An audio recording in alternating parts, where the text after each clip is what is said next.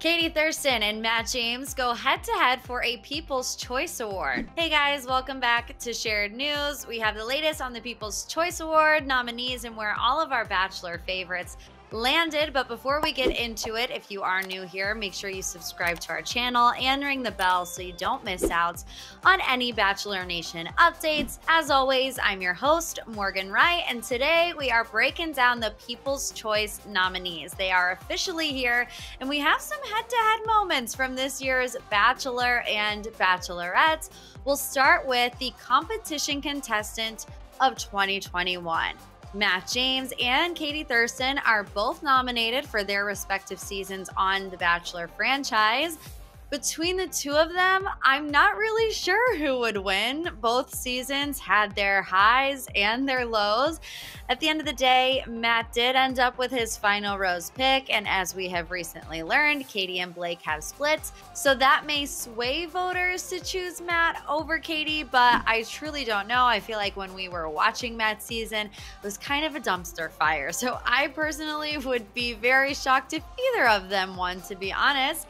But they're not the only two Bachelor Nation favorites that were nominated for People's Choice Awards. Other Bachelor Nation nominees this year include The Bachelor was nominated for Best Show of 2021. Bachelor in Paradise was nominated for Reality Show of 2021.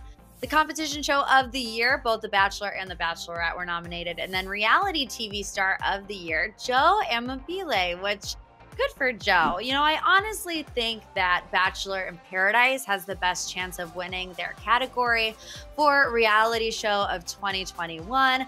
They are up against some pretty heavy hitters with Keeping Up with the Kardashians, Real Housewives of Beverly Hills. They both have very strong fan bases, but I feel like Paradise was really good this year.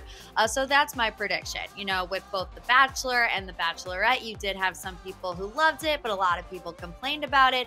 But I feel like overall, the consensus with Bachelor in Paradise was that people enjoyed it. Joe must feel really great about himself right now. He went from getting voted off night one, not receiving a rose when he was on The Bachelorette, to going on Bachelor in Paradise not once, but twice, ending up engaged, and now he's being nominated for a People's Choice Award for Reality TV Star of the Year, in the same category as people like Kim and Khloe Kardashian. I feel like, congratulations, Joe. You truly have made this your moment, and I hope that he wins. You guys, let us know in the comments what you think. Do you think Joe will win Reality TV Star of the Year? Who are you voting for this year for the People's Choice Awards? We love your guys' input.